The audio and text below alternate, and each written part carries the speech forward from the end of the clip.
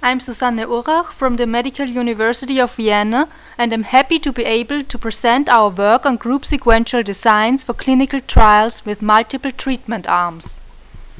Multi-arm, multi-stage clinical trials are important, especially in the framework of rare diseases, because it requires less patients to compare several treatments to a control than separate clinical trials. Let's consider a simple example, the comparison of two treatments to a common control. The endpoint is normally distributed with known variance and one-sided tests are performed. We consider group sequential trials with two stages where in an interim analysis the treatment arms may be stopped for efficacy or futility. How can we design such a trial? Which stopping rule should be used? We will see that this depends on the objective. We consider two different objectives. The objective to identify all treatments that are superior to control and the objective to identify at least one treatment that is superior to control. The objective determines the stopping rule. If all superior treatments are to be identified, the separate stopping rule is used, where only treatment arms for which a stopping boundary is crossed stop at interim. If at least one superior treatment is to be identified, we use the simultaneous stopping rule, where the whole trial stops if at least one rejection boundary is crossed at interim. To control the family-wise error rate, we use the closed testing principle.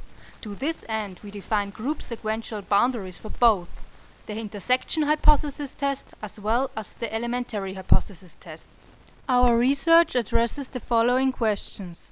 First, can one relax the elementary boundaries when stopping simultaneously compared to separate stopping? Second, how large is the impact on expected sample size and power when stopping simultaneously or separately? Last, what is the performance if optimized critical boundaries are used? As an example, consider O'Brien-Fleming boundaries.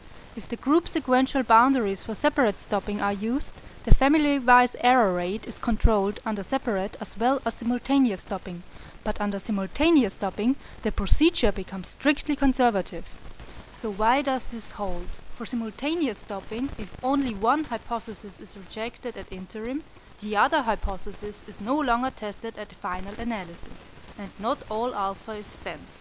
Therefore, it's possible to improve the elementary boundaries for simultaneous stopping. The upper graph illustrates how the boundaries can be improved while still controlling the family-wise error rate. The lower two graphs show the expected sample size and conjunctive power under separate and simultaneous stopping for various effect sizes. Both kinds of stopping rules lead to the same disjunctive power, that is the power to reject at least one hypothesis.